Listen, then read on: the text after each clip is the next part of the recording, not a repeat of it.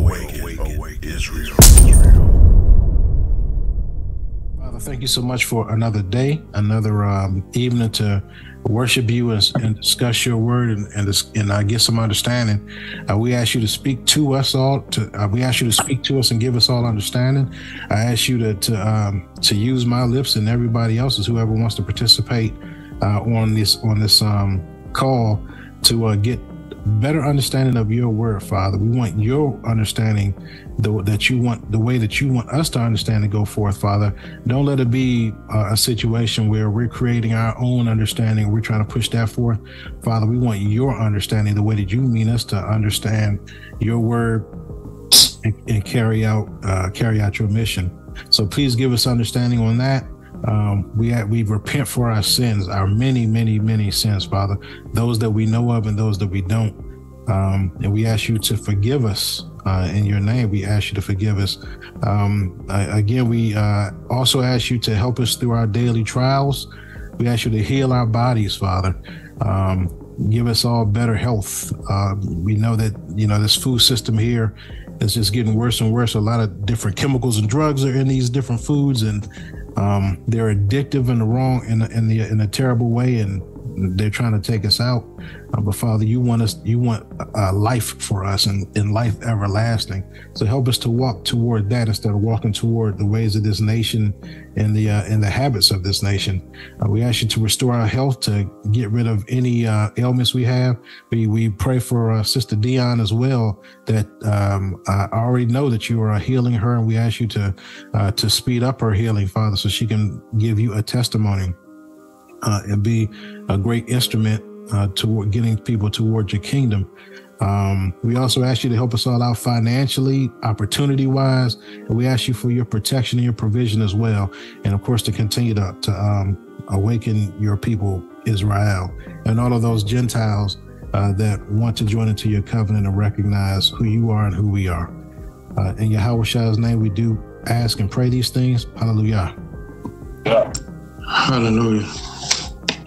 All right. So we're going to jump right in to some scriptures. We're going straight to a scripture. We're going to go to John 3:14, everybody's favorite. John 3:14 through 16. Okay. All right. Can y'all see my screen? Okay. Done. All right. Cool. Let's go ahead and get John 3:14 through 16. Whoever wants to grab it. I'll take it first. Okay. Sis got it. Okay, thank you.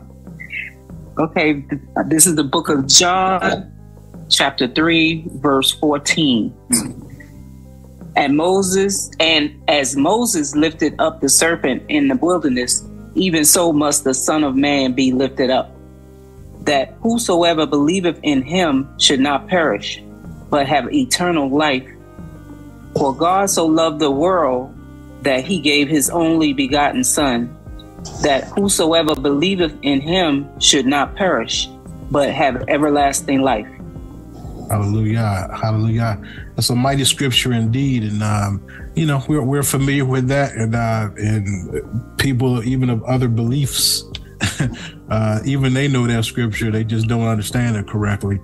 So we're going to meditate on that scripture, and we're going to hopefully gain a deeper understanding of it as we progress through this lesson. So let's just keep that in our mind as we move it forward. So we're just going to keep that whole thing in mind right there, John 3:14 through 16, and we will be coming back to it. But let's just keep that in our mind. We're going to go to Luke 8 and 43. Luke 8 and 43. Jumping right into the scriptures. Luke 8 and 43, we're going to go to 48. Luke 8 and 43 through 48. Okay, I'll grab. And a woman having an issue of blood 12 years, which had spent all her living upon physicians, neither could be healed of any. And Yahushua said, you want me to read Oh, my bad. Came behind him and touched the borders of his garment, and immediately her issue of blood stanched. And Yahushua said, "Who touched me?" When all denied, Peter and they that were with him said, "Master, the multitude throng thee and press thee, and sayest thou, who touched me?" And Yahushua said, "Somebody have touched me, for I have perceived that virtue is gone out of me." And when the woman saw that she was not hid, she came trembling, and falling down before him, she declared unto him before all the people for what cause she had touched him, and how she was healed immediately. And he said unto her, "Daughter, be of good comfort, thy faith have made thee whole, go in peace." Right, Khan. So again, we're most of us are probably familiar with that situation. You know, the woman with an issue of blood touched his garment and she was healed. But the curious part, is verse 46. It says, "And Yahushua says, somebody hath touched me, for I perceive that virtue is gone out of me." What does that mean? Does that mean that virtue is gone out of me? Anybody know? It's all cool. Look, because we're gonna look it up. I'm doing that right now. I'm trying to be slick. What was the question? What is virtue? Yeah. I perceive that virtue is gone out of me. The virtue, that's the power of the anointing that was on him. Con. So we're going to look that up right here in the blue letter right here. That's going to be just as IQ said, virtue. So we're going to go through G 1411.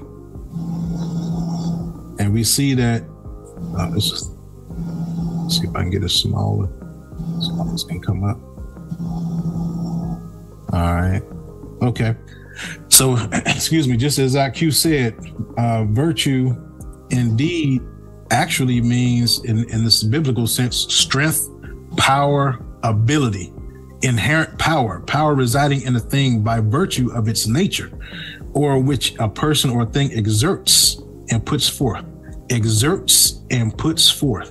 Powerful, performing miracles, moral power and excellence of soul, the power and influence which belong to riches and wealth, power and resources arising from numbers, power consisting in or resting upon armies, forces, or hosts. So just like Q said, Yahushua is saying that he felt power go out of him. So again, power, as it says right here in the first portion of it, inherent power residing in the thing by virtue of its nature, or which a person or thing exerts or puts forth.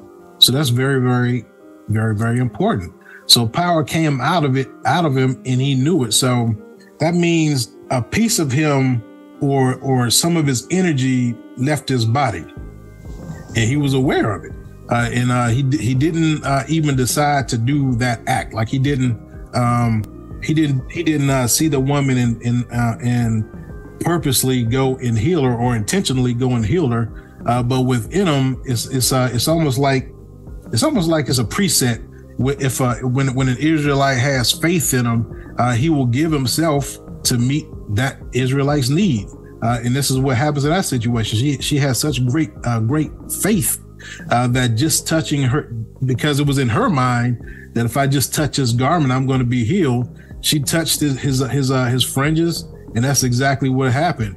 So it certainly seemed like that was the situation. Like it was just almost like a preset that faith brought on that healing. Absolutely. And as you said, that faith is extremely important. Hopefully all of us know that it's extremely important.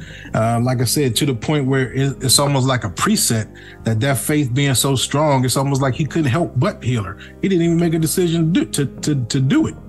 He just gave of himself. That power, that virtue, that power he gave of himself, just based on that faith. And it certainly seemed like, again, it was like a preset type of thing for that situation. So again, we're locking in on the fact that he gave of himself. Let's take a look at something real quick.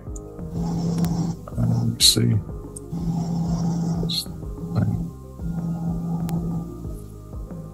I didn't want to cooperate. All right, here we go. Do you think that there is a price to protecting your peace? If so, what is it? The price is the work that it costs to protect it. You know what I'm saying? Like that's active. Protecting your peace is a very vigilant activity. You feel me? Like it's an active thing. You can't really take no days off, take no moments off, no scenarios off. So the cost is the work. Like a lot of people think peace is like favorable scenario and favorable circumstance. Like people think they have peace because they money up, or people think they have peace because they finally got the good job. Like peace ain't got nothing to do with your circumstances and everything to do with you being able to stay on your square regardless of what's going on around you. And that take different work based on what season you in. So again, he's talking about peace. So speaking of peace, let's talk about peace for a little bit. Let's say when you've had a very, very busy day, you finally get a moment to yourself. Doesn't that feel peaceful? Good. Doesn't that feel peaceful? Absolutely. So in that moment, do you want that peace, that time to last longer or shorter? Longer. Long. Look, that's absolutely right. Absolutely. We don't want that peace to stop. So I absolutely agree with you. You want more and more peace, right? So that completely makes sense. Now, let's think about, we'll take it in a different direction. Let's think about a time when you went on like your favorite vacation spot, or maybe you haven't gone to the place yet, but let's say you have an idea of where you want to go really, really, really badly. Like it might be your top choice for vacation. I don't know, maybe like a Caribbean spot, or whatever it is you like. Maybe some of y'all want to go to the ice tundra. I don't know what y'all like, but for me it'd be a Caribbean spot. But anyway, can y'all see yourselves taking all that in and experiencing like all of that type of situation your favorite place has to offer? How would y'all feel about that? If I was God, I feel the like most best thing ever. The best place to be. Absolutely. What were you saying, Judah Dick? Shit. What Katazi said. Absolutely, man. So do you think it was peaceful? Do you think it was peaceful? Because that's what we're talking about. Do you think it was peaceful with Yahweh before he created anything? This we're talking about the Father. Do we think it was peaceful with him before he created anything? Calm. Absolutely. Would you suppose that he had any problems? Like, what do you think? None. No. None. Peace, right? The word problem probably didn't even exist over there. Exactly. So peace. He had peace. Now let's go back to that same vacation vision, right? Would it be better to enjoy that trip alone or with your favorite person or your favorite people in the world? What would you choose? Alone, or would you choose to enjoy that vacation spot and create those memories with your favorite person or your favorite group of people in the world? Favorite people. Yeah, your favorite people. Calm. Absolutely. There's more enjoy because you can see them at peace as well. Yeah, you got something to remember and bounce stories off of and just have that experience with, right? You know what I'm saying? So I absolutely agree. And like I said, maybe you don't have a significant other, but you would imagine that same thing, that being with that significant other, and more than likely we would want to be with that person, in that type of situation where we're in an exquisite place, our favorite place, and enjoying that whole situation, forever. So I got another question, and it's kind of out of left field here. In the Bible, when was the first sacrifice made?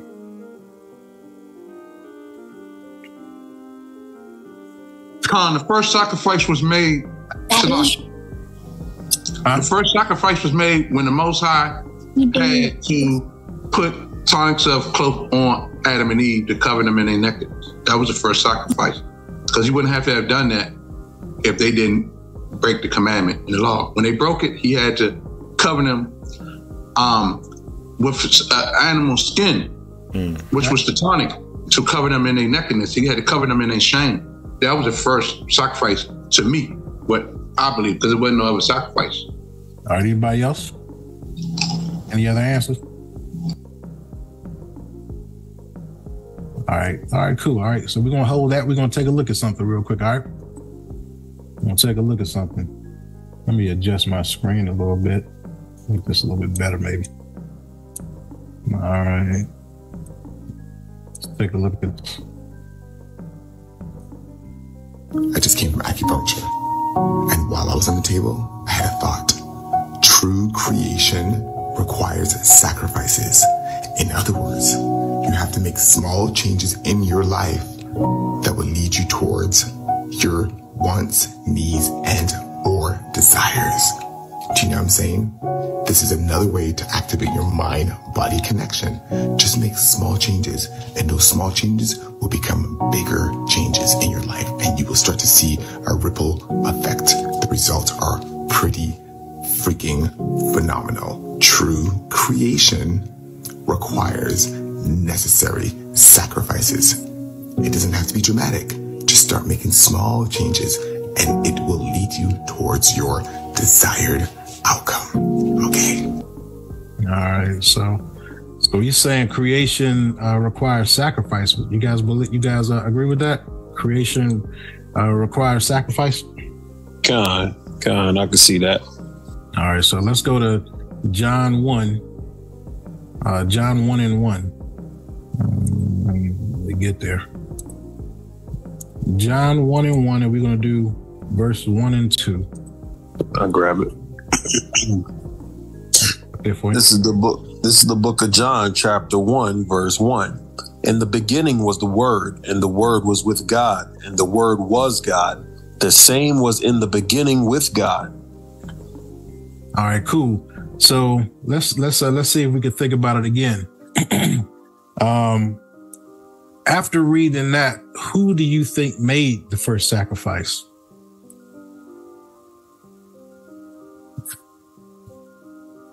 We'll loop back around, right? So we were talking about, Yahweh had to sacrifice first, a piece of himself to do anything. Absolutely. The first sacrifice was Yahweh, because remember we were talking about when it was just him, was there peace? How could there be a problem? You know what I'm saying? So the first thing he sacrificed was his peace. He made the first sacrifice.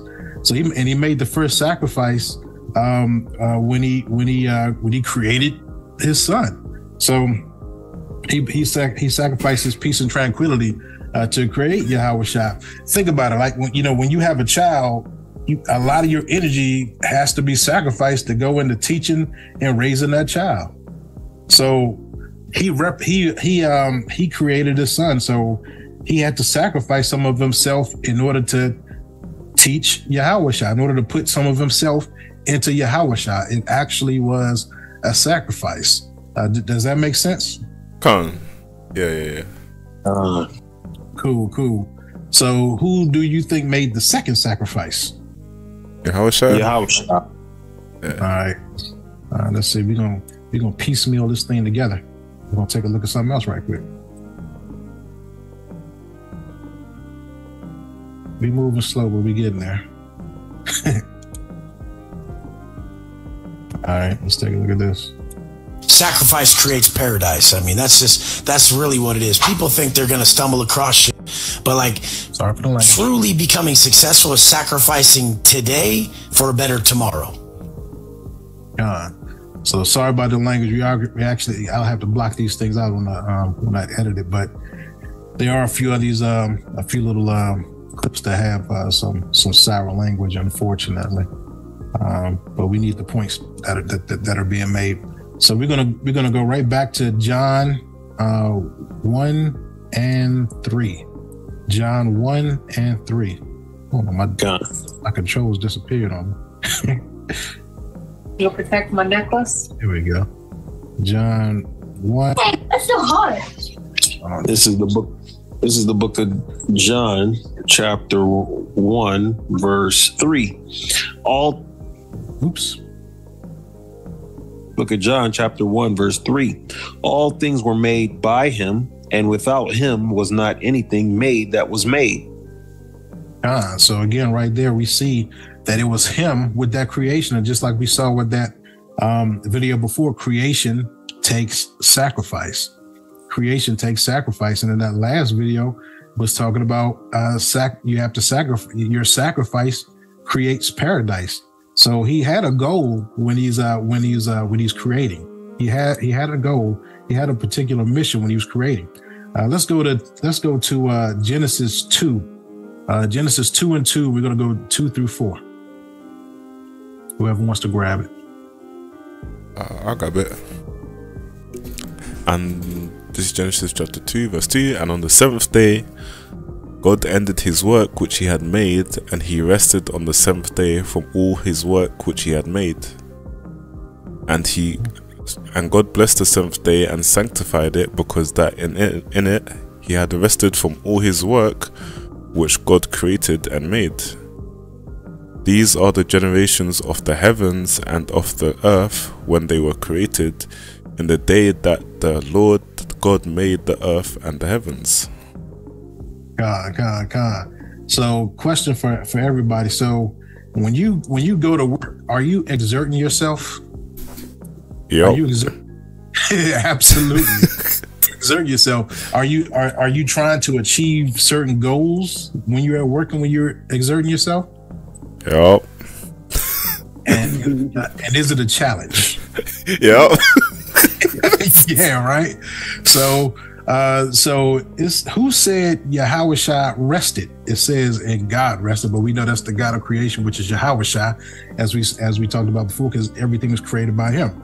So it says, when he created everything, it says he rested. Who said he rested?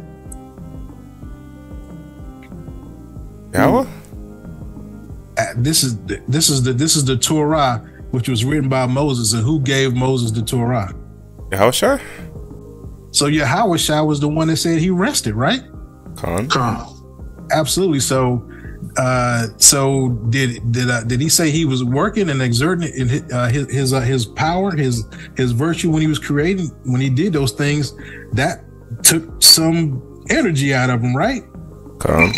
Mm-hmm. So that was another sacrifice. That was the second sacrifice. He was sacrificing, just like when we talked about the woman with the issue of blood, and virtue or power came out of him, meaning he felt that exertion. He felt that power coming out of him. So in this same situation, I know a lot of people, try to suggest that, hey, he absolutely is all powerful and all these different things. And I know there's a scripture about him, not having to rest, but this scripture says specifically that he rested. Isn't that correct? He said it. So he had to he sacrificed himself such when he made that correction when he made the creation such that he needed to rest, and that became our Shabbat. Is that meaningful? Let's go to Genesis 2 and 21 through 24. Right into 21 through 24. Okay. I'll read it. Okay. And the Lord God caused a deep sleep to fall upon Adam, and he slept. And he took one of his ribs and closed up the flesh instead thereof. And the rib which the Lord God had taken from man made he a woman, and brought her unto the man. And Adam said, This is now bone of my bones and flesh of my flesh. She shall be called woman, because she was taken out of man. Therefore shall a man leave his father and his mother, and shall cleave unto his wife, and they shall be one flesh. So who made the third sacrifice there? Adam, because he had a rib taken out of him. Now it wasn't his idea, but he absolutely sacrificed. That was part of his sacrifice. So he sacrificed part of himself for Eve's creation. And similarly, if we think about it, women sacrifice part of themselves with pregnancy and childbirth. They're sacrificing themselves. So we were designed to leave our parents and cleave to our wives and go reproduce Yah's order again and again and again. This is what this is. We're supposed to leave our fathers and our mothers and cleave to our wives so we can start that process of recreating Yah's order over and over again. Does that make sense? That's the plan. That's the mission. So let's go to Genesis 3 and 19. We're going to do 19 and then we're going to skip to 21.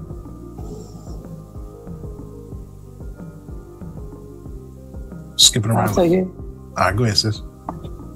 This is the book of Genesis, chapter 3, verse 19. In the sweat of thy face shalt thou eat bread, till thou return unto the ground. For out of it wast thou taken, for dust thou art, and unto dust shalt thou return. Let's go to 21. Unto Adam also and to his wife did the Lord God make coats of skin and clothe them. So this is what Q was talking about. So of course we know the situation. This is after the fall, after they ate of the fruit, and they were judged for it. You know, so we know what this is all about. They sinned and they disobeyed the Most High, and they were sentenced, and they were actually sentenced to death. It says, "From dust thou art, and into dust shalt thou return." That's a death sentence. Y'all get that? Mm-hmm. They were sentenced to death. But what did Yahushua do? Let me see. Where is it? What did Yahushua do in 21 here? What did he give them? He gave them coats of skin. He gave them coats of skin. And what did Q said? That was another sacrifice. So Yahushua sacrificed again. And let's look at it. It says make coats of skins. So that's multiple animals right there. At least two animals. So and we can look at it. That's a life. That's a life for a life. You know. Okay. So we see that there's some sacrificial principles going on right now. So instead of taking them out instantly, we see that he also gave them grace and mercy. We understand that? He didn't kill them immediately. So he gave them grace. So even though they got a death sentence, he didn't kill them immediately. He gave them grace and some grace and mercy in that situation. He also, in this situation, he instead of killing them instantly, he gave them that grace and mercy, and he also taught them a system of sacrifice and offerings as a way to cover their sins going forward. Does that make sense? Because those animals were sacrificed in order for them to get those skins as clothing so they could move forward, with their lives, when they went outside of the garden. So these sacrifices and offerings, they're also like a way of asking for forgiveness and showing appreciation at the same time for an opportunity to try again. So this is a system. This is a system that Adam and Eve were given, and actually that we were given. So this is why we see that the first sacrifice outside the garden with their offering to Cain and Abel, because they were taught this with their fall, and we see that their sacrifice with Cain and Abel and that whole situation that they got into. So that's where we see that system being put in place, that system of sacrifice and offerings being put in place. So things at this point have changed. So the system of sacrifice was really since Adam and Eve, but we don't really see it until later on. We don't see it formally anyway until later on when it shows up in the law, statutes, and commandments through the Levitical priesthood. But we do actually also see it with the covenants and stuff like that, with the covenants that were made by sacrifice. If we think about our father Abraham, it was illustrated with that because he had to make sacrifices in order to get into that covenant. So we see again that there's a system pertaining to sacrifice that's set up for our existence. Let's take a look at something else. But hold on. Salaki G, Q's got his hand up. Oh, go ahead, Doc.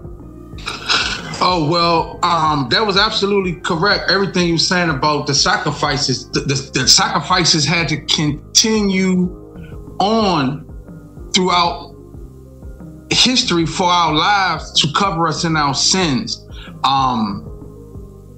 The reason why I said that sacrifice, that was an awesome piece of knowledge that Mordecai brought to light about that Most High sacrificed himself to give life to us. But I was looking at it at the sacrifice that the Most High had to make for us for our sin against him. We broke the commandment. Adam and Eve broke the commandment. They didn't see themselves naked at first when they was in a natural state. Everything was pure. So upon breaking the commandment, the wickedness, the evil, or whatever, came on them to see for eating from the tree of knowledge of good and evil, that they broke that commandment. Again, I'm repeating myself, but they saw themselves in nakedness. They saw themselves naked. They tried to sew fig leaves together to cover themselves from the shame that they had. They were ashamed to even look upon each other with what God, the Most High, created us to be in our natural state. So they made the fig leaves. That's why I said the Most High sacrificed the animals to cover them in their shame, so that they can go forward with their lives without having that thought of being ashamed of each other in a natural state. Mm-hmm. So now they cast it out. It's like they're looking at the world differently than they was looking at it before they fell. So it's much harder now. And I think the Most High set those atonements for the sacrifices to get us back to him, God, into our natural state of worshiping and putting him first over everything. And it's like a lesson being taught over and over and over, the same lesson over and over and over. Because if you don't do it right the first time in our abilities of living and making choices and decisions, we're going to go right back to the drawing board, and that grace and mercy keeps extending itself for us. So those are sacrifices made over and over. Whenever we ask for forgiveness, we sacrifice. This is a sacrifice unto them. The Most High already set the sacrifice in place for us, the atonement to cover us and our sins. Yeah. And it's like sacrificing Yahushua over and over and over again, like to take him through the sacrifice, what he went through for our sins, for the remission of our sins, to take all our sins. Well, yes, yes and no. Yes and no. Yes and no. I might talk about that a little bit later on, but yes and no. But in this situation, it's like we are being allowed to sacrifice we are being allowed to sacrifice as a cover. So that sacrificial, the sacrificial system is a system to cover us and allow us grace and mercy, so that, as opposed to catching that immediate judgment. So the ability to sacrifice is the principle of sacrifice is actually a blessing. It's a huge, huge blessing. All right, let's take a look at something else real quick. This thing will not get where I want it to be. All right, let's take a look at something. What you want means so much to you, you must pay the price. But if you find the price is too much for what little you want to do, you will step back. If you want to do your own thing, you must understand there will be a price to pay. Only thing you're complaining about is how to have what I want without paying a price. There is no such life. If what you want means so much to you, you must pay the price. But if you find the price is too much for what little you want to do, you will step back naturally. This is so with every step in our life. When we want to do something, there will be a price attached to it. We must evaluate Do I want to pay this price? What I want, does it mean so much to me? Some people want it so badly, they're willing to pay any price. For some people, it's a passing interest, so they will drop it and they'll go on. There's nothing wrong with both. Both are fine. All right. Look at one more. All right.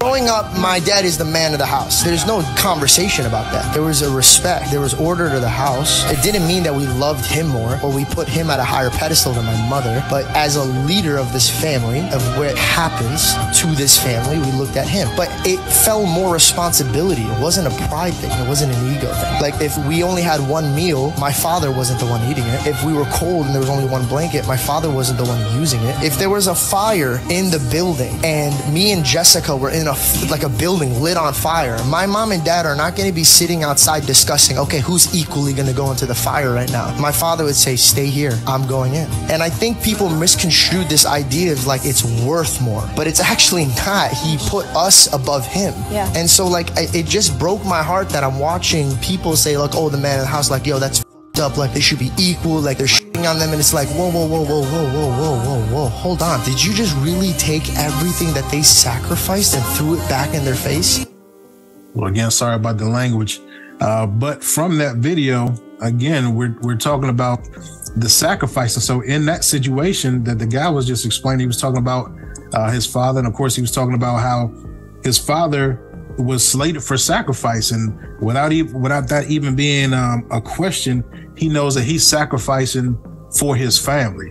So if we go back and we look at these scriptures that we're going over right now, and the principle here, we see that through Yah and Yahawashi, the principle and the pattern of sacrificing for someone else has been laid.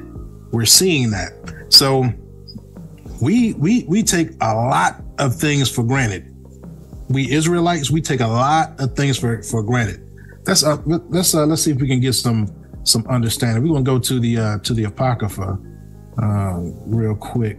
We're gonna go to 2nd Esdras 6:38. We're gonna do a little skipping around. 6 and 38. We're gonna do a little skipping around now. Let me get this shared on screen. All right, so 2nd Esdras 6 and 38, and then we're going to skip to 54 and 55. Whoever wants to grab it. 2nd Esdras 6 and 38. I'll grab it. All right. This is 2nd Esdras chapter 6, verse 38. And I said, O Lord, thou spakest from the beginning of the creation, even the first day, and saidest thus, let heaven and earth be made, and thy word was a perfect work. It was perfect. Let's go to 54, do 54 and 55. Con. And after these, Adam also, whom thou madest Lord of all thy creatures, of him come we all, and the people also whom thou hast chosen.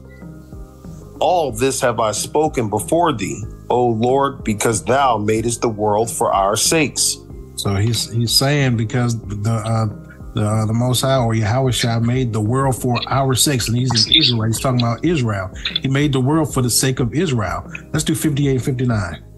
God, but we, thy people, whom thou hast called thy firstborn, thy only begotten, and thy fervent lover, are given into their hands. If the world now be made for our sakes, why do we not possess an inheritance with the world? How long shall this endure? God. So when I'm saying that we're taking things for granted, we have to understand the big picture. And this is what Yahawashi, of course, and Yah are looking at, the big picture. The whole world was made for Israel. Of course, we know Israel is the wife. The whole world is made for Israel. What we don't think about many times is that sacrifice, that powered exertion that he did. We don't think about the peace that Yah had. He was chilling. You know what I'm saying? No problems whatsoever. And then he decided to create something, and then his son decided to go on to further his father's mission and create. You know what I'm saying? And this is when they did these things, they had to sacrifice of themselves and take on these issues. Like I said, like those videos were saying, creation is a sacrifice. So this is what's been going on and what we're not paying attention to. And it's all our own fault. And it started with Adam and Eve. We're not appreciating that sacrifice that they did. Let's go to 2nd Ezra 7, 10 through 14 real quick. Okay. And I said, it is so, Lord. Then said he unto me, even so also is Israel's portion. Because for their sakes I made the world. And when Adam transgressed my statutes, then was decreed that now is done. Then were the entrances of the world made narrow, full of sorrow and travail. They are but few and evil, full of perils and very painful. For the entrances of the world were wide and sure and brought immortal fruit. So just when they made that sin, when they sinned against those instructions, they changed the entire world. Like we said, everything was changed. So not only did they have to be sacrificed for, and this principle and pattern of sacrifice had to be installed into them, the whole world changed, and the state of the world, and not only the state of the world, what they have to go through, and as a consequence, what we have to go through. Now life is a labor, and that wasn't the original design. That wasn't the original design at all. Yah never wanted sacrifices. He never wanted sacrifices. So this is why we don't see sacrifices in the Father's kingdom when we look at the prophecy about the Father's kingdom. But there are still sacrifices where the sacrifices are actually reinstituted in the millennial kingdom, which is Yahweh's kingdom. When we're going through that wilderness period, that 1,000 years, there will be sacrifices again. But when we get to the Father's kingdom, there aren't any sacrifices anymore. So of course the Father's kingdom, that's the eternal kingdom. And this is going back to the original design, but everything is perfected at that point. So sacrifices from us is not what he wanted at all. Do we understand this? Everybody get it? I understand what you're saying. Mm-hmm. Yahweh, like I stated, I don't think when you say you agree and disagree, but you didn't state what you agreed upon and what you disagreed upon, because the sacrifice of Yahweh for sin, that's a sacrifice for him. The Most High used him as a sacrifice. Right. We no longer had to use animal sacrifices anymore. Now he's the sacrificial lamb. Every time a person sin, it's like he said it is done. When he gave up the ghost, it is done. Sacrifice for Israel. Every time we sin, it's like putting Yahweh back in. It's like it's done, it's set. But when we sin against him, we breaking the commandments, we breaking the law, however way we do it. We have to ask for forgiveness. We have to have an atonement to wipe our slate clean. Those are sacrifices over and over for us. Right. That's why we shouldn't sin. That's why we shouldn't break the laws and break the commandments, because the Most High is going to stay working. Yahweh going to stay working. He's at he's on the throne, but he's setting atonement, because today or tomorrow's not promised to us. We can die in our sin, not having the opportunity to act for forgiveness of that sin that we acted in, or that law or commandment that we broke. Yahweh said it for us to have that with him. Have that with Yahweh. All right, so real quick, you're right. I didn't speak on it because it's a couple of different things. So you're absolutely right in terms, and the scripture even says what you said about sinning after we come to the truth. Sinning. There's no more repentance for sin. There's no more sacrifice for sin. Basically, is what it says, which goes toward what you were saying. The reason why I said yes and no, because yes, I agree with that portion of it. Yes, I absolutely agree. And we all know that Yahweh is a sacrifice for our sin. The part that I disagree with was, well, not necessarily disagree, but there's another element of it that relates to the principle of sacrifice, which is something that he set forth amongst us. So we'll talk about that as the lesson goes on. So that's why I didn't go through it. In there, you know what I'm saying? Let's go to Leviticus 19:2, because again, we got to see what the original design was. Let's go to Leviticus 19:2. Is this it? All right, Leviticus 19:2. This is Leviticus chapter 19, verse 2. Speak unto all the congregation of the children of Israel, and say unto them, Ye shall be holy, for I, the Lord your God, am holy. So we see that that this is the original design. The original design is for us to be holy, like He is holy. Let's go to Leviticus 20. We're going to do 22 through 26.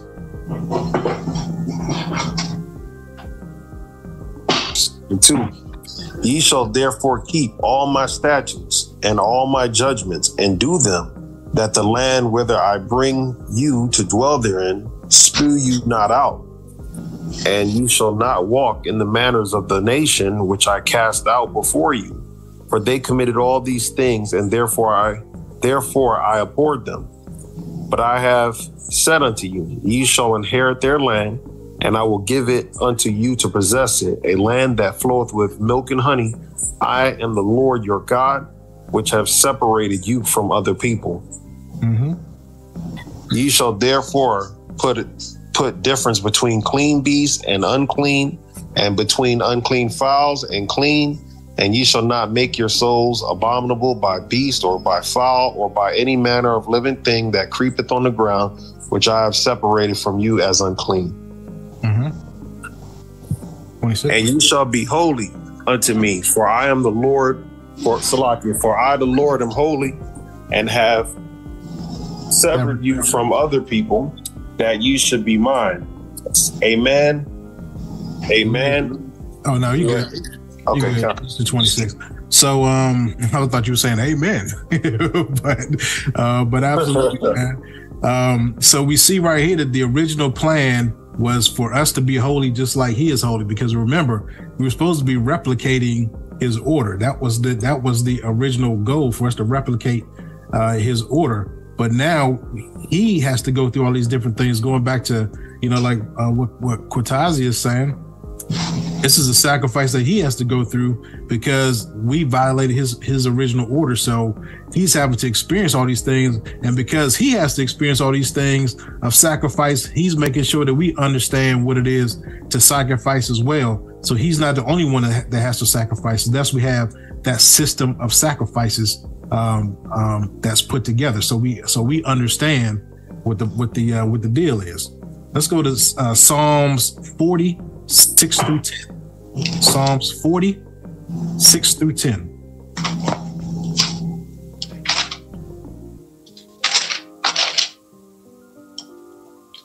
Whoever wants to grab that. Psalms 40, 6 through 10.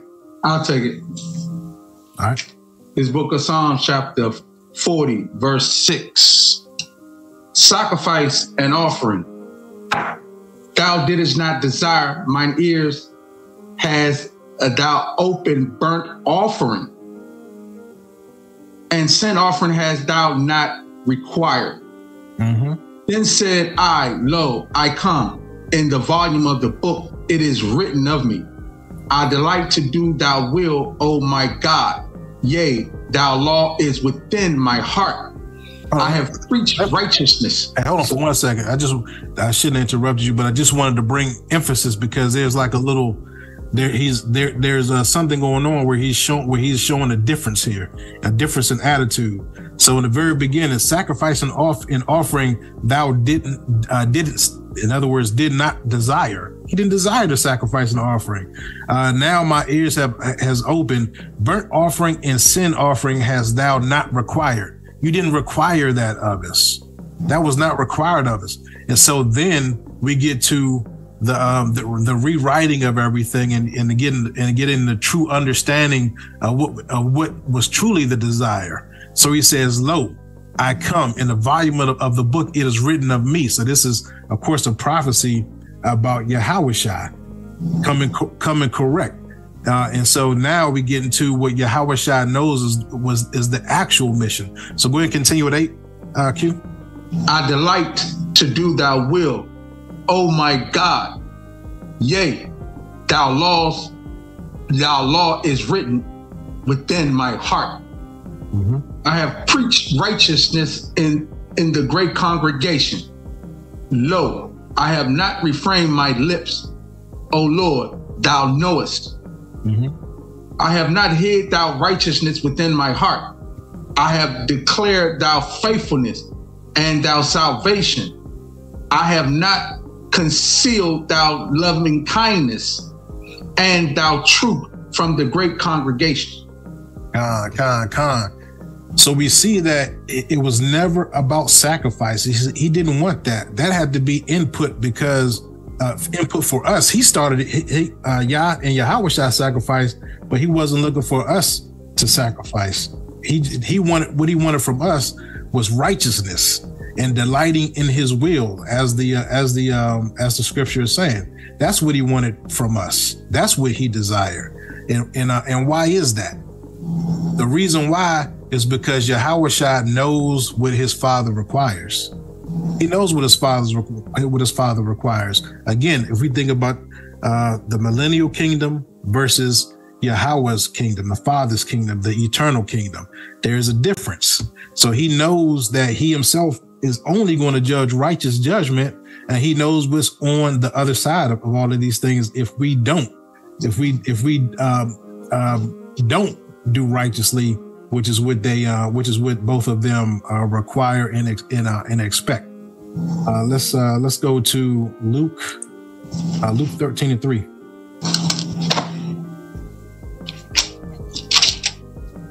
There we go. Luke 13:3. All right. So let's go to somebody get Luke 13:3 real quick. I'll grab it. All right. This is the book of Luke, chapter 13, verse 3. I tell you, nay, but except ye repent, ye shall all likewise perish. Perish. Absolutely. So there's an understanding here. He knows what's on the other side if we don't repent and if we don't get back in right order. Let's go to 2nd Esdras 9 and 7. 2nd Esdras 9 and 7. Like I said, so all of these things are being put in place for order, but we are not really getting the full concept. We're coming at it from a different mindset than Yahweh Shai is. So we're going to explore all of those things, throughout this lesson. So let's check this out. Go ahead and get 2nd Esdras 9, 7 through 13, and then we'll skip to 15. Whoever wants to grab it. This is the book of Esdras. What chapter is it? Chapter 9. We're doing verse 7 through 13, and then we're going to skip to 15. This is the book of Esdras, chapter 9, starting with verse 7. And everyone that shall be saved and shall be able to escape by his works and by faith, whereby ye believe, shall be preserved from the said perils, and shall see my salvation in my land and within my borders. For I have sanctified them for me from the beginning. All right, Con, real quick. So we see that there is a plan.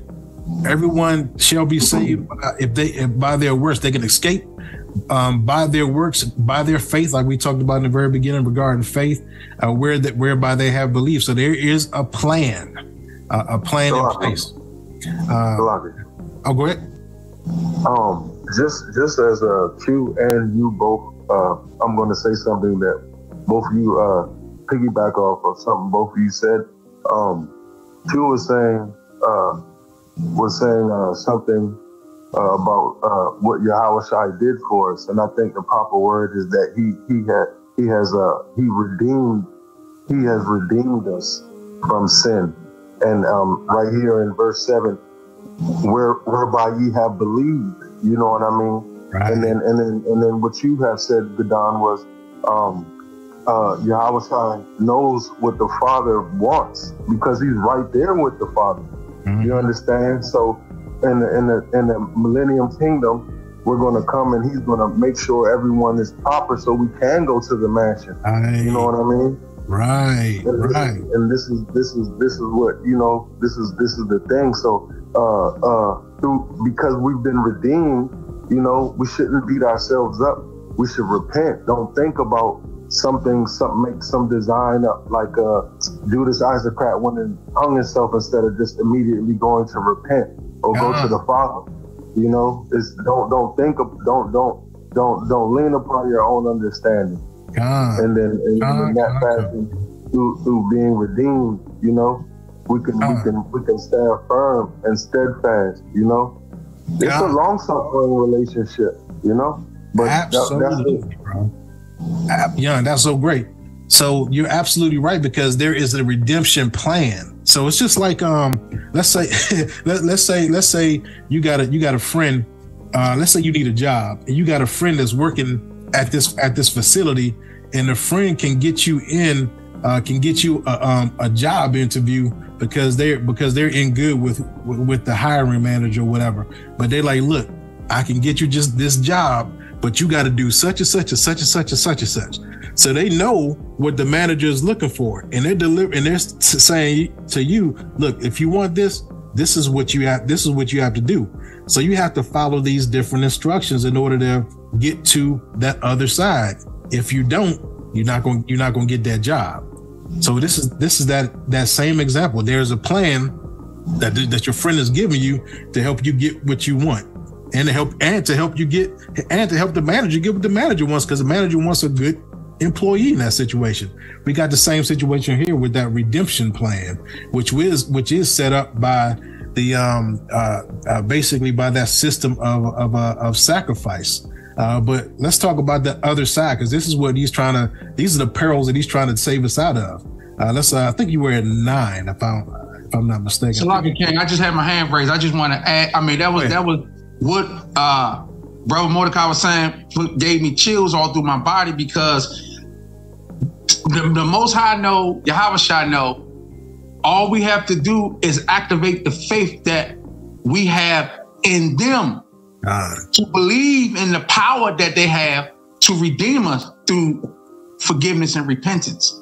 Mm-hmm. It can operate the way unfortunately, a lot of Israel don't keep that faith. Don't keep to the promises to believe in this power that Yahweh and Yahweh shall have to redeem us from that sin. And that's what keep us out of the new kingdom. If we don't believe and have faith, we're not going to have no understanding. It's a beautiful thing to be anointed, to sharing the Ruach HaKodesh with them, to have the word to read and to believe it and have faith in it, to go on, not to stay stagnant and like Mordecai was saying, but to beat ourselves up. Look, man, repent and just don't go back and do it. Forgive, move forward, and that's a lot of power. An unbeliever don't believe this. God. He's not going to be able to believe this truth. There's no way. He fights it. He scoffs against it. They want to beat the messengers up. Beat the ones that the Most High chose to walk in this truth. Con, and just to go back to the scripture, because we talked about in the very beginning when Yahweh Shai created everything, he exerted power. And he needed to rest from his work. He was following his father's mission. He needed to rest from his work. What do we see right here with Brother Mordecai read in the very beginning? We can escape by our works and by our faith, which we believe. So works is part of it. Works is the obedience. So this system is actually a system of sacrifice and obedience. I might be jumping the gun on my own lesson, but this is what this whole thing is. It's a system of sacrifice and obedience, because we blew the original plan. All right. But let's so both of y'all appreciate those admissions, man. Those are great statements that you guys made, and right on point. Let's get to verse 9. we're going to do 9 through 13, and then we'll skip to 15. Okay. All right, come. Then, verse 9. Then shall they be in pitiful.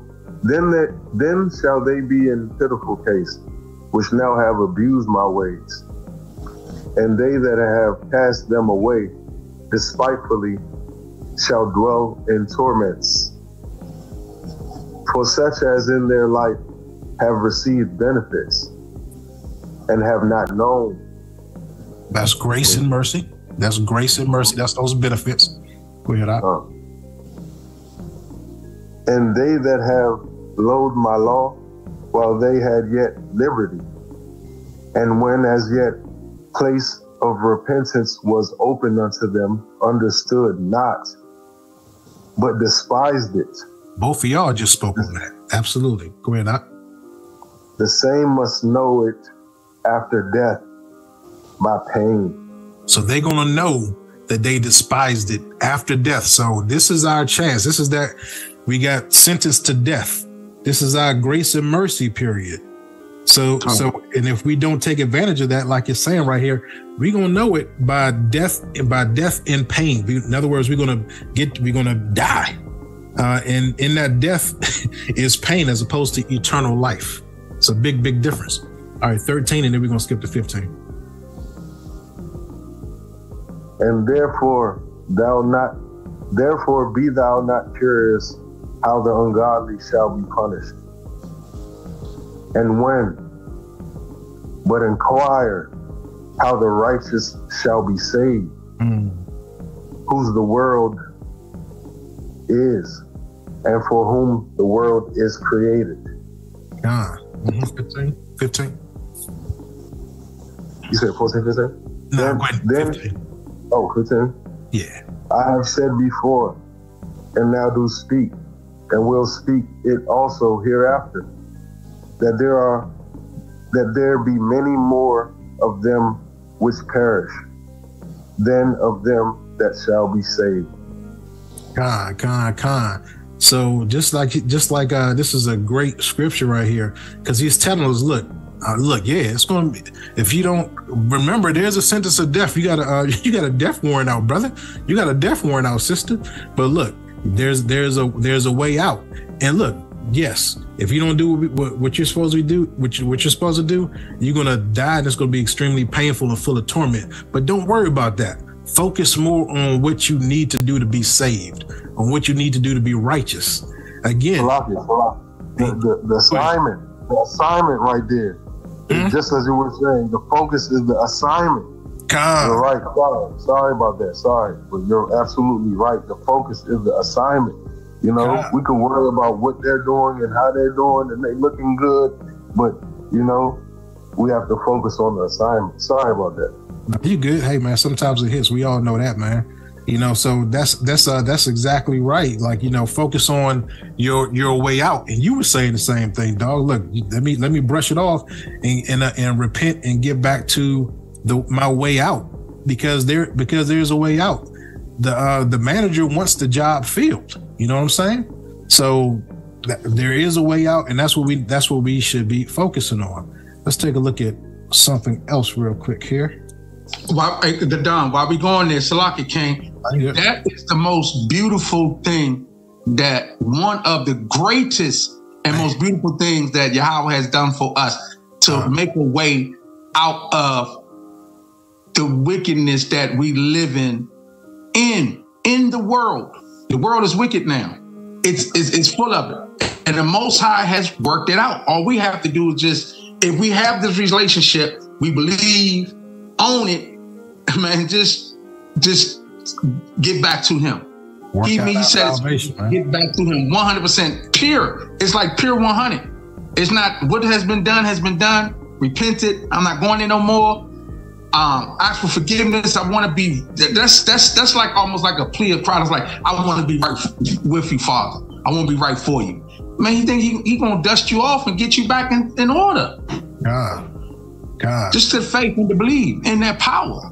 If we're gonna speak on it, we're gonna speak a little bit on that mindset that you're talking about, the improper mindset that you're talking about. We're gonna get there too, because that gets in our way. Well, both of y'all talked about that. We're gonna talk about that too, because those are real critical points. And again, these are things that are stifling us in the way. And this is the enemy that's throwing us off track and putting these things in our way, which is opposite of the way that we need to go. But let's take a look at this real quick. You can have anything you want, but you can't have everything you want. You have to sacrifice most things in the medium term in order to be able to facilitate progress toward one thing, right? So you have a plan for the next 6 months, right? Or the next year. By doing a thing, other things are going to have to be sacrificed. I want to grow my business. Okay, maybe your social life is going to take a little bit of a hit. Maybe your fitness is going to take a bit of a hit. Or I want to become, I want to get into a relationship. Okay, well, you're probably not going to be able to get as much sleep. Maybe you're going to have to, your business is going to get less of your attention, whatever it might be. By focusing on one thing, you inevitably end up having to sacrifice focus on other things. Now, the problem that you and me and maybe a lot of the people listening to this that are type A go-getters that want to be able to have it all will feel is as soon as they start to feel something slip, they go, oh, fuck. Like I'm supposed to stay lean. I'm supposed to stay healthy and fit and whatever. And you go, by choosing in advance the things that you're going to suck at, the price that you're going to pay in order for success within whichever domain it is, it allows you to feel ease and acceptance when that particular domain does start to drop away. Don, so if we were to extrapolate some points from that, let's look. We have to think about basically counting the cost and the plan to get to to get to a particular place, but sacrifice is necessary. And we talked about that from the very beginning. Our whole culture is set up based on sacrifice, and that started from the very beginning. So we have to understand that Yahweh, he did count the cost. And so we don't think about Yah and Yahweh very much. We're so selfish. We're so selfish-minded. Yahweh is taking a hit all of this time, all of these sacrifices he's having to do, because he has a long-range plan. He wants to get right there. He can if he wants to, but if he does it that way, that's almost like taking the enemy's route. That's like selling your soul with the instant gratification. And that's never the answer. The instant gratification is not the answer. So he's having to go through this period of sacrifice, having to sacrifice that pleasure and that kingdom, that marriage that he wants right now for this long duration of time, which is going to make everything sweeter. If we think about the same thing for us, we have to do the same thing in our lives for our part of the marriage, meaning that we have to sacrifice the things that the world that we've been attracted to through this world, the stuff that our flesh is attracted to. So we can sacrifice those things so that we can go after the things that we are required to do in order to get to the kingdom. We understand that? So we have to think about, we have a sacrifice to make, and he has already been making a sacrifice. That's why there is a system of sacrifice and obedience that's necessary in order to complete this whole thing. He's sacrificing and he's being obedient to his Father. We have to sacrifice and be obedient to him. And our sacrifices are even more involved than just regarding sin. I'm not sure we'll get to that today. But remember, this whole scripture, as we just read, remember throughout the scriptures is written of him. Let's go to Jonah 2 and 1 through 10. Jonah 2, 1 through 10. Let me get this up. Jonah 2, 1 through 10. Gotta get to it.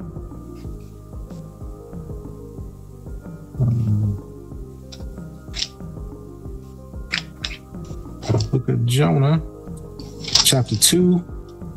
And we're doing 1 through 10, so we're doing quite a bit here. Let's see if we can get through it pretty quickly. Jonah 2, 1 through 10. Go ahead, whoever. This is the book of Jonah, chapter 2, verse 1. Then Jonah prayed unto the Lord his God out of the fish's belly. And he said, I cried by reason of my affliction unto the Lord, and he heard me. Out of the belly of hell cried I, and thou heardest my voice. For thou hast cast me into the deep, in the midst of the seas, and the floods compassed me about. All thy billows and thy waves passed over me. All right, Con, hold on for one quick second, because there's a double meaning here. Well, really a triple meaning, because it's, you know, these are events that actually happen.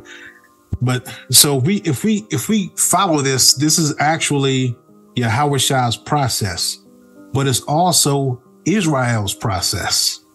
It's Yahweh-Shai's process and sacrifice, but it's also Israel's process and sacrifice. So I cried by reason of mine affliction unto the Lord, and he have heard me. Out of the belly of hell cried I, and thou heardest my voice. We were sentenced to death. We were in the belly of hell. We were sentenced to death. You cast me into the deep, into the midst of the seas, and the floods compassed me about. If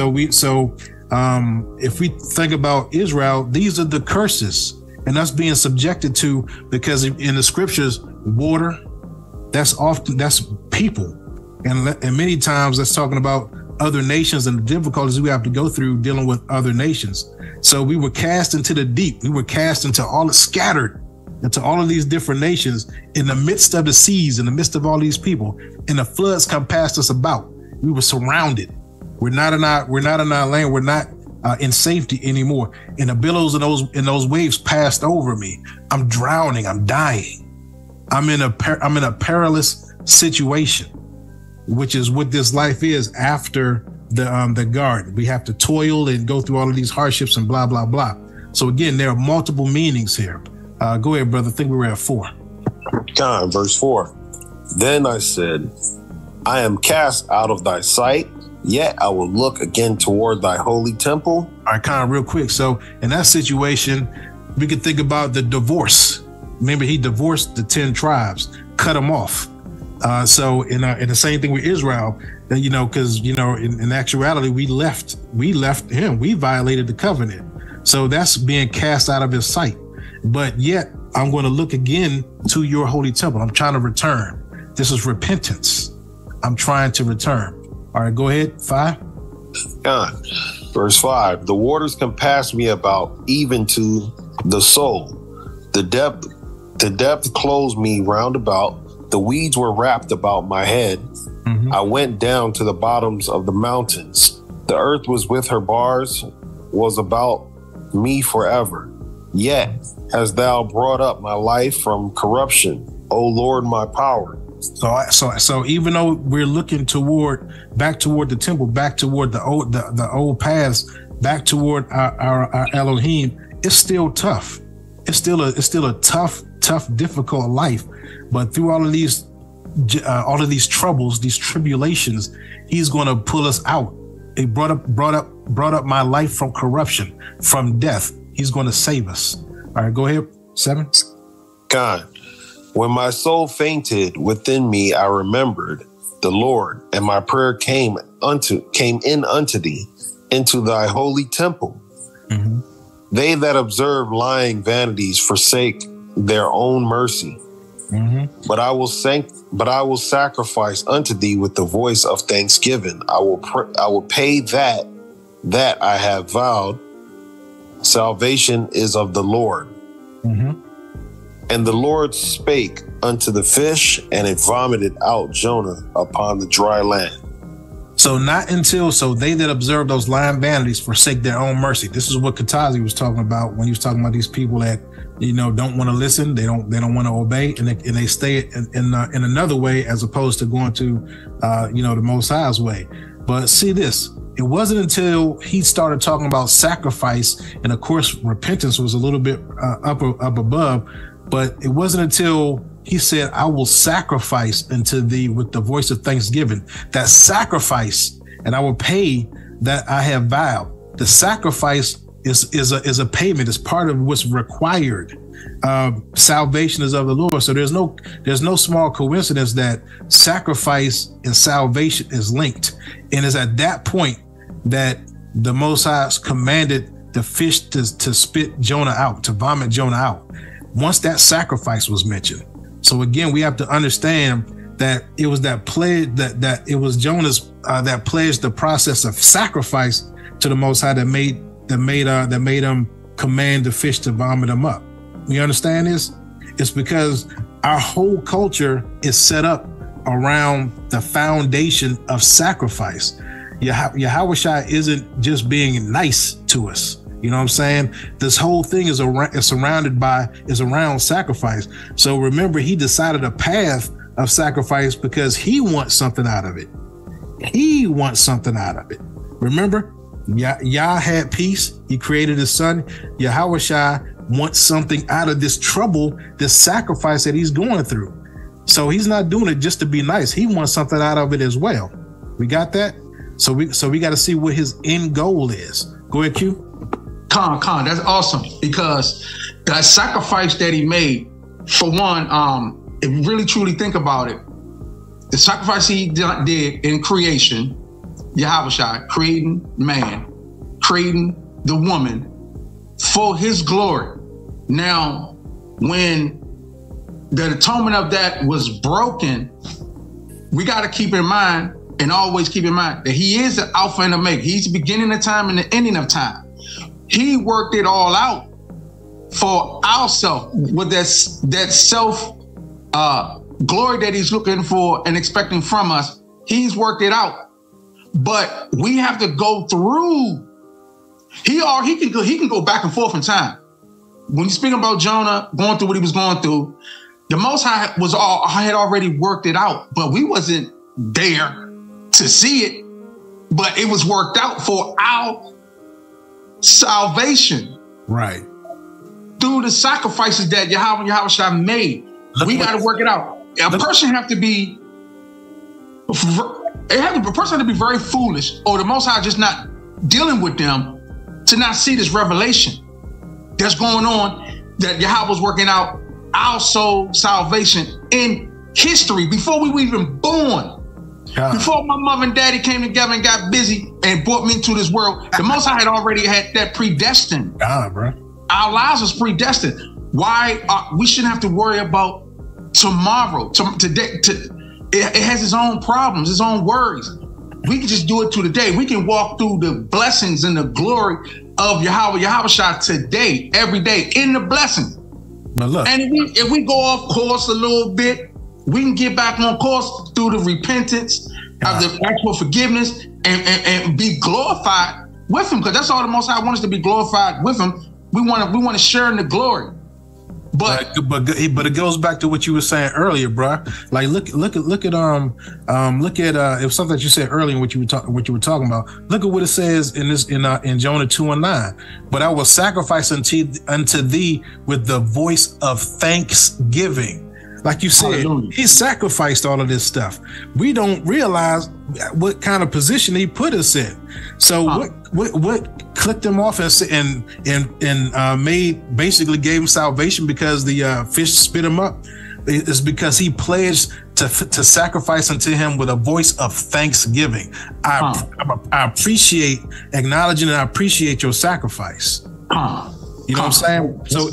So it's a big deal. You're acknowledging repenting and acknowledging you're wrong, and not just acknowledging you're wrong, because again, that's us focusing on us. Please forgive me. I did such a terrible job, and now we're locked into. I think it was Mordecai I was talking about. I can't remember which one of y'all was talking about it. We're locked into focusing on, us. We're gonna hang ourselves because we're in depression now because we're focusing on how bad we did. But and we should definitely be accountable for that. But we should be even more thankful that he's given us a way out. He's given us a way out, and that is what should be our focus, more so than us feeling depressed about what we did. And we have to sacrifice.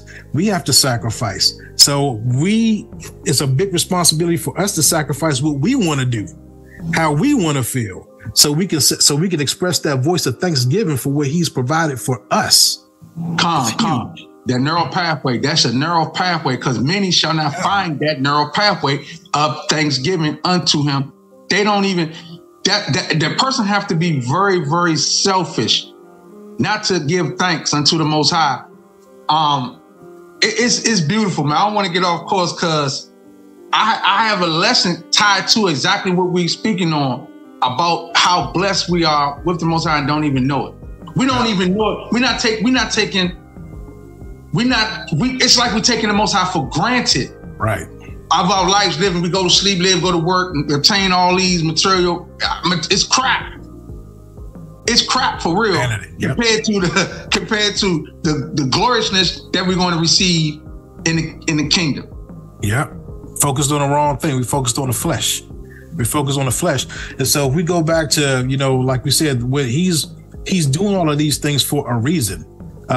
Yeah, yes, it is absolutely nice. It's absolutely sacrificial, but he's also doing these things because it's something. Yes, he loves us, but he already said, look, some of y'all are gonna die. Some of y'all, I'm gonna take some of y'all out. Because again, he knows what his Father requires, and he also requires righteousness, and he's not dealing with anything other than that. So he's also doing this because of what he wants, and what is his end goal. His end goal is, if we really take it all the way back to the Father, the end goal is a righteous family eternally.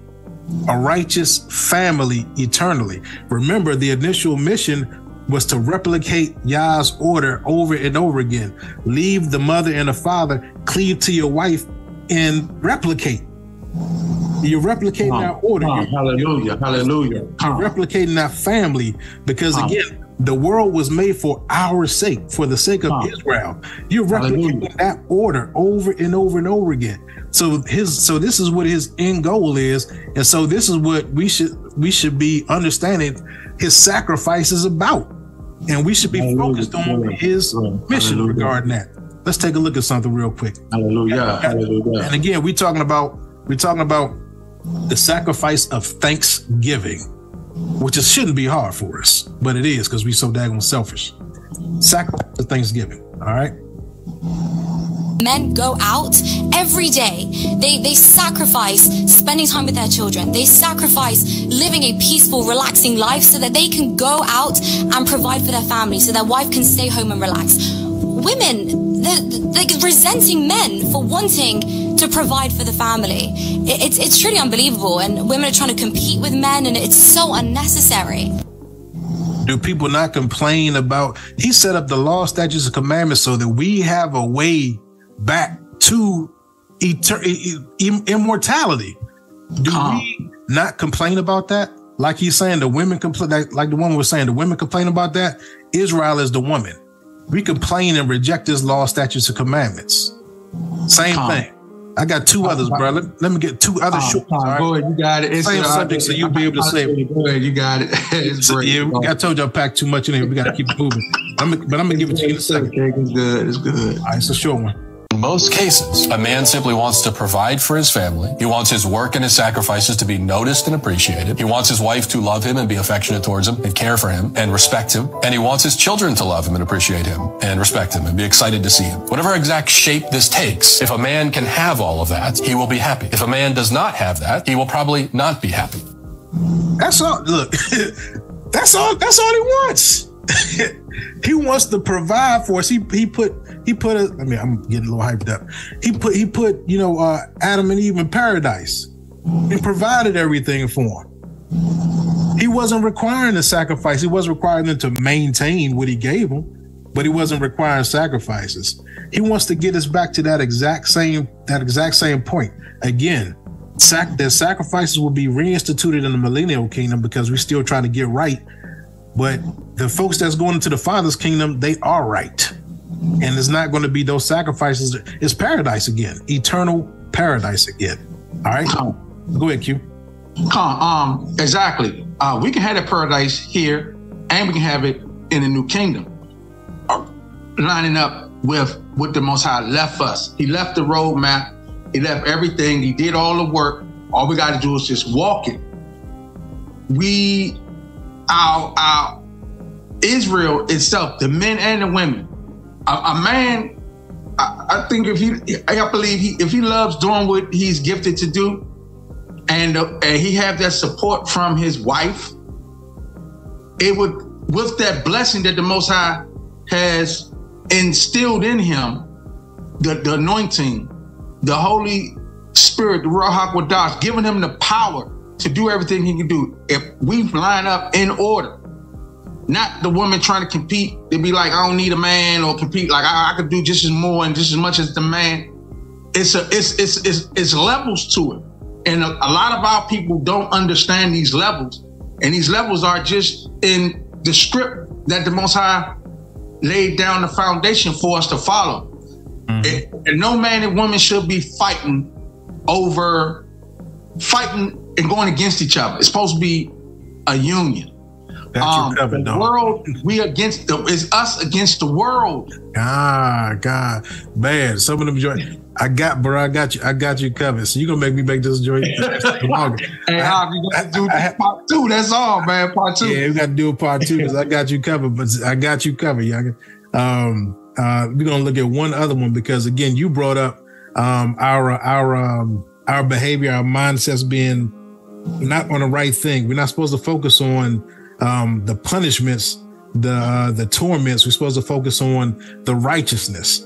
But our mind is locked in, and this is a lot of what the enemy does to help us get to redirect our focus away from the Father. He gets us locked in.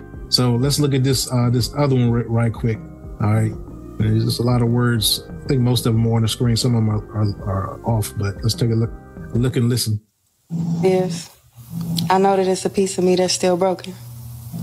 And I don't trust you when you say that you're going to stay, so I'm dipping out the same day that I know your heart is stolen. And deep down, I love it when they love me from a distance, because I know they'll never really see the real me. All these broken pieces that I hold on to, the pain that cut me deep, and I can't stop this bleeding. And I like I'm affluent, not for the gifts, but because I know he'll never need me. And I've been figuring everything out for so long that I'm proud to say I'm strong, and I'm embarrassed to feel needy. My toxic trait is that I never mean to hurt him. I really mean to fall in love. I take the time out to learn them. And I speak from my heart. I love with intention, so it ain't no way that they don't feel me. But my capacity to love is the best thing I got, so that's all I show, because who could love the real me? And my toxic trait is that they hurt more than they hurt me when I finally say I'm leaving.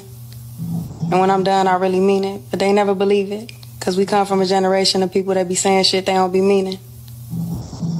And my toxic trait is I don't know if any man could ever love me fully once he finds out that we having threesomes with my depression and this anxiety is a bully. Once he find out how much that I laugh to keep from crying. And that I spend just as much time hurting as I spend smiling. And that I got addictions to spending money because the best way to cover my pain is from styling. And the only time he know how I really feel is when I'm drunk, darling. I be wildin'. And my toxic trait is that I recognize your pain. And I'm drawn to you because mine feels the same. And my toxic trait is that I love broken men because they won't never know how to tell whose is whose pieces. And I'm addicted to being the only one that ever need me. My toxic trait is that everything look perfect from the surface. But deep down, I ain't never gonna let no man know that I'm hurting. So when we that was a lot. That was a lot that she said there. Now, if we take that all in, she recognizes that she has problems. She recognizes that she has some toxic tendencies. She recognizes that those things are not good for the relationship. Yet she's determined almost to stay in that toxicity. So if we think about our mindsets and us sinning and us having repeating sin and us doing things over and over again, we're constantly telling ourselves, I can't do it. Why did I do this again? We're beating ourselves up in our head, just like she was doing, just like she's expressing. But yet she still keeps on going forward, trying to hide it. She acknowledges it within her heart. She understands it, but she's not making moves in order to change it.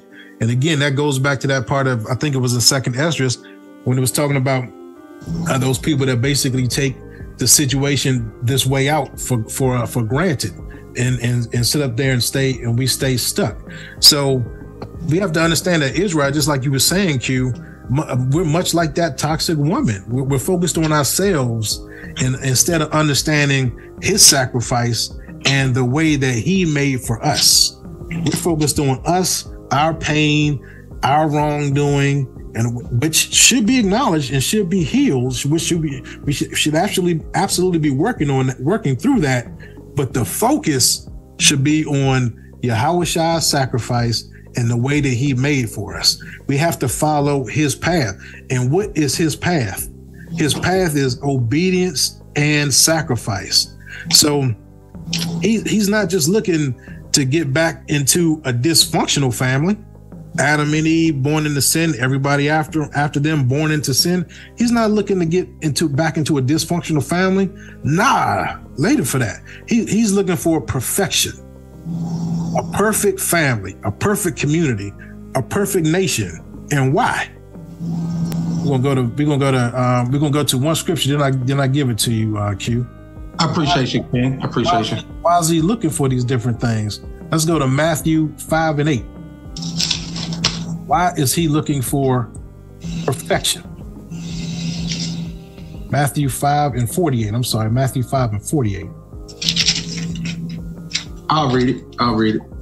This is the book of Matthew, chapter 5, verse 48. Be ye therefore perfect, even as your Father which is in heaven is perfect. We need to be perfect because his Father and our Father in heaven is perfect. And he's not no dysfunction is getting into his Father's kingdom. No dysfunction. So that's why his sacrifice is important, and him being an intercessor for us is important. He's helping us. Like we have to understand, we got to get out of this mindset where it's woe is me. He's here to help us. Yes, we disappoint him. Absolutely. No, he does not deserve it. But he wants us, and more importantly, he wants his Father to have the family that he wants and the family that his Father deserves. So he's made a way. He sacrificed his place so he can absorb all the pain, all the retribution, all of the stuff that we deserve, so that he can help us, so we can achieve this perfection. That's why it's a perfecting process. So he can deliver us to first of all to him, and of course to his Father. He's trying to help us, but we don't focus on that. We don't focus on his sacrifice. We focus on the toxicity. I like this so much, I can't get out of it because I like it so much. I'm so attracted to it. We got to get out of that mindset. Go ahead, dog.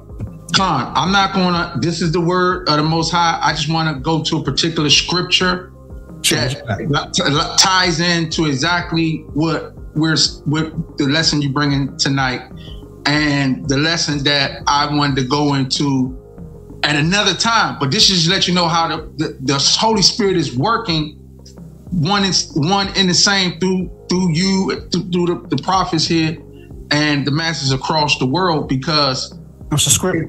It's all about the scripture is John chapter 15. Mm-hmm. This is basically showing how Yahweh want us to be with him, how Yahweh and Yahweh want us to be with him. I just want to read a few of the verses just to tie in to exactly what we're speaking of tonight. This is the book of John chapter 15, verse 1. I am the true vine, and my Father is the husbandman. Every branch in me that beareth not fruit, he taketh away, and every branch that beareth fruit, he purgeth it, that it may bring forth more fruit. Now ye are clean through the word which I have spoken unto you. Abide in me, and I in you, as the branch cannot bear fruit of itself. The sister is broken. Mm-hmm. Except it abide in the vine, no more can ye except ye abide in me. I am the vine, ye are the branches. He that abideth in me, and I in him, the same bringeth forth much fruit, for without me ye cannot do nothing. If a man abideth not in me, he is cast forth as a branch, and is withered, and men gather them and cast them into the fire, and they are burned. So if you abide in me, and my words abide in you, ye shall ask what ye will, and it shall be done unto you. I could go on and reading, but we know that we cannot do this work that, Mordecai spoke on it. Brother Mordecai spoke on it about out of 2nd Esdras, that the work that our life living, the Most High has already worked it out. Mm-hmm. We just got to believe in Him. Words have power. The sister was speaking nothing but death on her own soul because she's broken in pieces. She's comfortable there. She don't know no other path.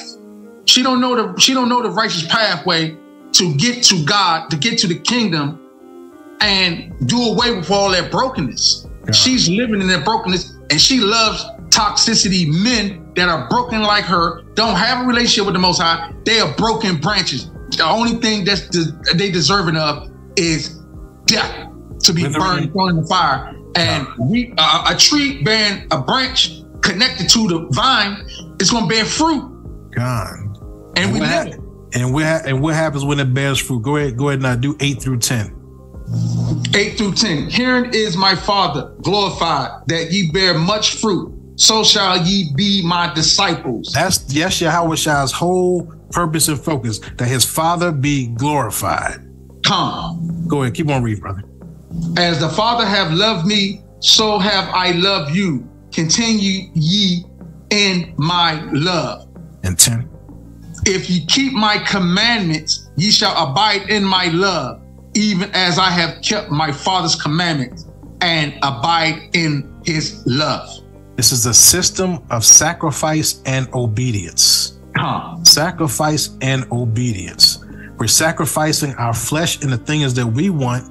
And there's a whole system, and we'll talk about that next time. And we are to obey his way, obey the way, because his Father is perfect, and he will accept nothing less than perfect. He knows what he knows what he is. He knows who he is. He knows what he deserves. And Yahweh Shai knows it as well. That's why Yahweh Shai ain't playing with Yah. He's not playing around. That's why blasphemy of the Holy Spirit, which is Yah's spirit, Yahweh Shai, that's unforgivable. He does not play when it comes to his Father and glorifying his Father and his Father being done right. He don't play with nobody disrespecting his Father. So that's why this mission is such a big deal. And that's why there's literally hell to pay if you don't take advantage of this opportunity. So Yahweh Shai is sacrificing to create this perfection, this ability to be perfect for us through him. Like you said, through that vine. So we have to get that. We have to understand that is the grand mission. And that's what we're missing, because we're too busy being like that toxic woman. And this is what the whole law is about: obedience and sacrifice. Obedience and sacrifice. We're gonna look at a couple other things real quick, just to tie it all in. Because we have to again, sacrifice of thanksgiving and understand and be thankful for this opportunity that we have, that we should not have. All right.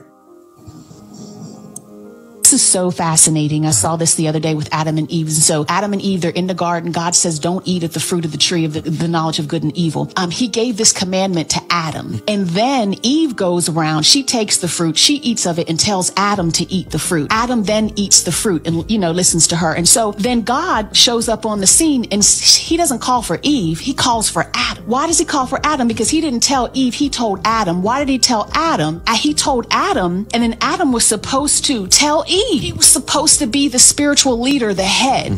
And what happens is when the man doesn't lead, and when the woman says, okay, well, if you ain't lead, I'm gonna leave. Here, take this fruit, eat it. I think you should do what I do. And now look what happens. So when there's that kind of imbalance in our marriage, it all falls apart. So what I'm hearing you say is that you want me to lead. As a woman of God, at least, yes, you desire your husband. Because I'm not threatened. I know who I am. I know who God's called me to be, and I'm not threatened by your leadership. I'm not threatened by you being the head of our family and our house. I'm not threatened by you being the king, because I know I'm the queen. Wow. Wonderful. Beautiful. Let's look at one more. And again, that should be Israel's position. That should also be our men's position.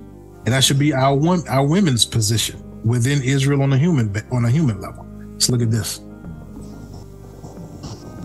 Oh, hell. They want a real man. And if you let her work and you stay home, ain't no way in hell she can honor and respect you. Because the nature of God in man is that he must provide for, maintain, and make a way for his woman and his children.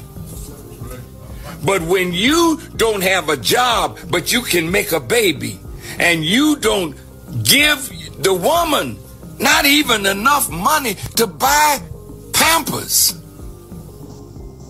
how can she honor you, respect you, and love you? She saw something in you when she laid down and gave herself to you. So there's two sides. We talk about the woman a lot, but the man has a larger responsibility. That's what those two videos are about. A man has a larger responsibility. You know, Q was talking about this, about how we have to move together. Let's take a look at this. The whole idea is that you're going to lose something so that you can gain, so that you can win Christ. Right. When you're talking about marriage, you're going to lose things in order to gain the other person. And people are afraid to say that because they're like, oh, don't lose yourself. Right. Don't lose who you are. Yeah.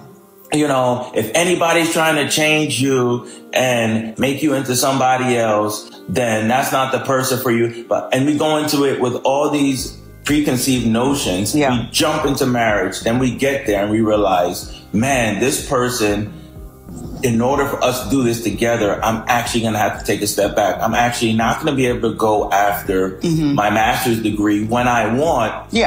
Because kids are going to get in the way. Or when I want, because my spouse is working 12-hour shifts. Right. And I can't go for my degree because then we won't see each other. Right. All these things get postponed and they're like, oh, don't lose yourself. Don't give up anything. Yeah. But then you're going to be able to have a successful marriage. It doesn't work. Doesn't work. And I love how we also often tell couples that compromise doesn't mean that both parties get what they want at the exact same time. So a lot of couples feel like, okay, I want Chinese tonight. And this is the most basic example. But I want Chinese. We're always talking about food. I want Chinese tonight and you want Mexican. So you know what we're going to do? I'm going to go get Chinese and then you're going to order Mexican. And then we feel like, see, I've compromised because I've let you have what you want and I've still gotten what I want. That's actually not compromise. Compromise says, in this moment, I will not get what I want so that you can get everything you want. But guess what? There's coming a season in our marriage where I will be getting what I want and you'll have to sacrifice. So this is the togetherness model, and we already talked about there being an agenda against the Israelite family. That's not the spirit that they want in our families, in our marriages, and within our people. Again, following that model of sacrifice, because you heard them talking about compromise. Compromise is a sacrifice. That is the spirit that we need within our marriages. That's the same spirit that Yah and Yahweh created us in, and that will be the model going forward. But we have to embed this in our bodies. Now let's look at this one. This is simply beautiful right here, to be honest with you. I'm so grateful to God. I have so many in a million words to say, to tell you how much I love you. But one thing I want to tell you and promise you, Miles, is I'll forever submit to you. I will forever submit to you. I'll forever submit to you, Miles. I'll forever respect you, Miles. I'll forever honor you, Miles, as the head of our home and no other. There is no other, there is no one. No plans of hell will ever prosper in our marriage and will ever hold me not to be a wife that is a Proverbs 31 woman. Amen. I will become that woman that builds the home as I follow you, as you follow Christ. That is the only thing that we will do in our household. And I promise and I vow that in heaven they hear. On earth I declare and decree, I shall be a submissive wife unto you as we continue to do this work of God. Because to us, you know, this is beyond just love. This is about God. This is about kingdom. This is about our duty, reflecting to the world what true marriage, what God really intends for marriage to be. I honor you, Miles. And I love you with my all, with all my heart. Hallelujah. Hallelujah. Hallelujah. Glory. Hallelujah. That's beautiful. That's a beautiful thing. Now, I think a lot of ladies these days will have a problem with that. They will have a problem with the lady getting down on her knees. Do you think that the man thinks lowly of her for getting down on her knees? Heck no, man. No, heck man. no. Does he gonna be a righteous king, a lion to protect her, man. That's someone you protect. That's someone you let nothing. She goes on a pedestal. Absolutely. She's placed on a pedestal, encased. You know what Absolutely, encased. Open up that mindset, that mentality. That's she probably don't ever have to work a day in her life. He probably work it out where she don't have to do nothing but just take care of him. And that's how it's supposed to be. But like you said, G, a lot of women like, what? But she tripping. I'm like, what? I make more money than he do. And they're gone right there. They not reverencing the king. They're not reverencing the order of Yahweh. And they got a problem with that appearance of submission, the getting on the knees. And like you said, Q, no man in his right mind, certainly no man of the Most High, is going to look at that as, oh, she's lower than me, or blah blah blah. That's not what it is. He received that as respect. And I'll ask it in another way. Does Yahweh Shai look down on us when we get on our knees and pray to him? Man, he loves it, man. He loves it when we come to him. For every need that we need, everything that we desire, he wants us to come to him. Even if he don't desire, know what we need. It's the act of showing reverence to him, the king, our Father in heaven. He wants that. He looks for that. That's all he look for. That's all he look for, to give everything unto him so he can do everything that he need to do for us. God, he got on his knees himself when he was on the earth and he was praying to his Father.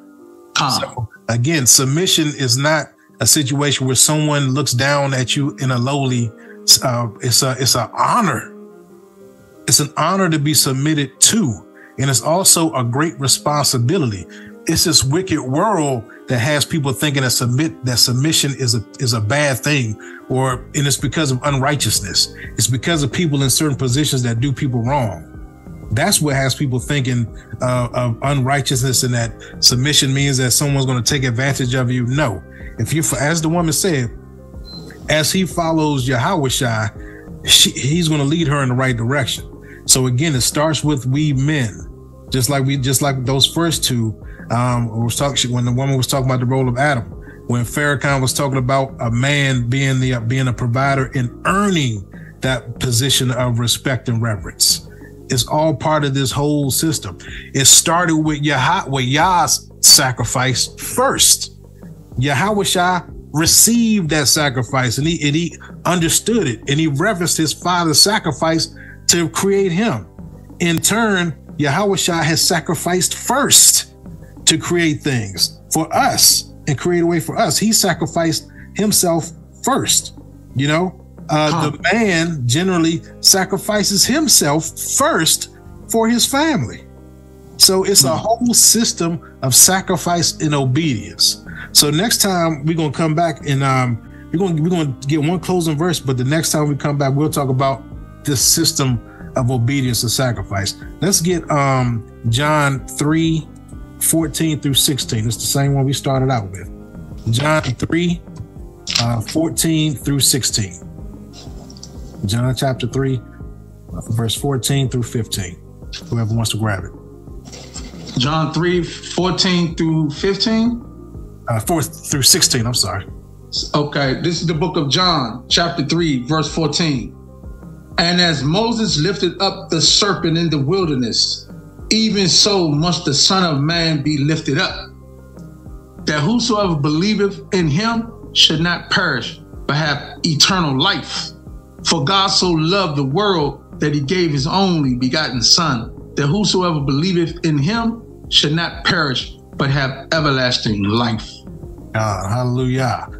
So we're gonna look to get a deeper understanding of just what that means. Hopefully we'll gain some inferences from our conversation tonight, because a lot of times we look at this scripture and it's so misused, and it's one of these scriptures that, like, everybody knows, little but few of us truly understand it. And there's an even deeper understanding than what we usually have. And we covered some of this before. Sacrifice. We'll cover some of that in this lesson. That sacrifice is not, we have to understand Yahweh's sacrifice. And it's more than just, oh, he died on the cross of blood. That's that look at that story, the way that it's told, doesn't give it the weight that it deserves. It does not give it the weight of everything that he's gone through. It doesn't give it that weight. It doesn't show how much that he's put on the line for us, and he continues to put on the line for us, because he's trying his best to get us to the point where we can be received for his Father. He's standing in the way, like, look, not yet, not yet, not yet. He's trying to help us, but we look at it as he's trying to hurt us and stop us from doing stuff. It's stupid. So we have to reframe our mindset, get out of that toxic woman mindset. So anyway, we'll discuss some more next time. We'll go ahead and close out with a prayer. My bad, Q, you got something? Yeah, I just want to say, man, that just going through this lesson tonight and going forward in life, living my life, it's a tragedy that Israel, their heads, the men, the kings, are destroyed for lack of knowledge. Because when you have a conversation with a man,